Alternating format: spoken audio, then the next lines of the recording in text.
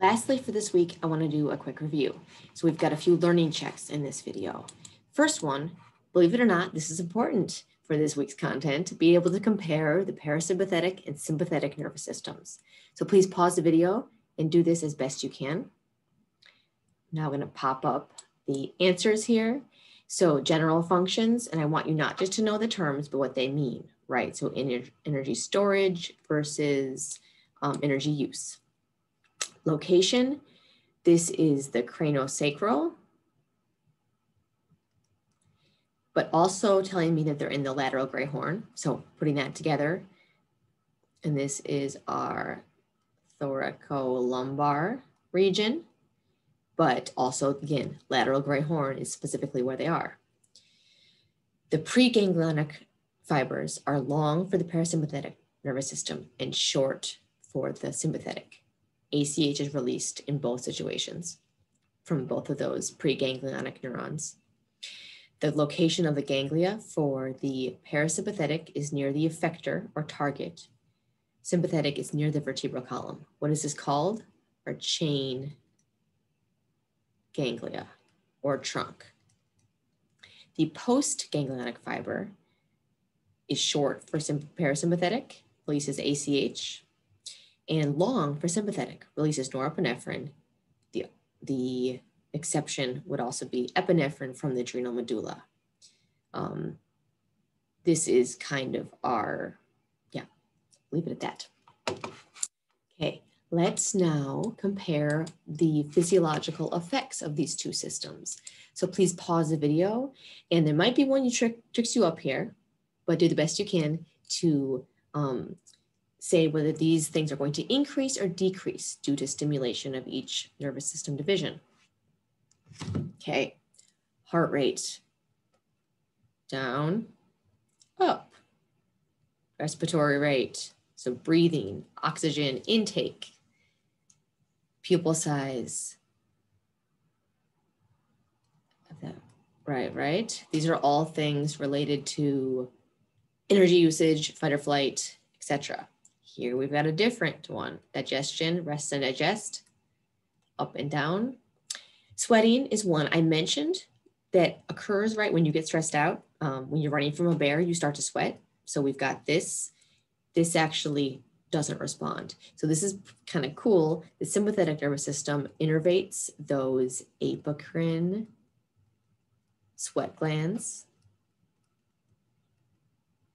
also called those eccrine, that are creating that hypotonic sweat that allows you to cool off when you're running from a bear.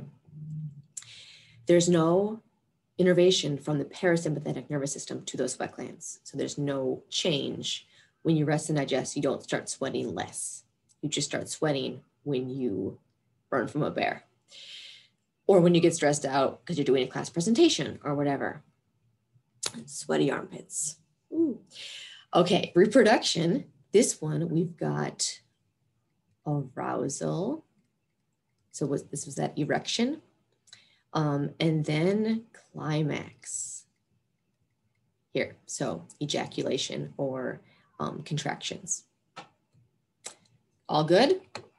Okay, one more, I believe. I like this one. I made this diagram similar to that picture that I showed you that I love. I made this myself because that's what helps me review this stuff. So label each of these 3 cells here, which are in the central nervous system, with their signaling pathways as parasympathetic or sympathetic. Name the neurotransmitters released every time you see an axon terminal, and name the receptors that are present. Let me move myself. Oh, that's right. On wherever there's something that has a receptor, that would be the ganglion neuron and the effector. Okay, sympathetic are our purples here. ACH is released from every single preganglionic neuron, whereas the postganglionic neuron releases some different stuff. This is going into the bloodstream, right? So it's actually a hormone. Neurotransmitters are the only signaling molecules here. Besides, these are hormones. Lastly, the receptors. Here are nicotinic receptors at those on the neural ganglia on the cell bodies within the ganglia. And then we've got some different types. So, and it's getting a little messy. For the sympathetic nervous system, we've got alpha and beta. So that's here and here.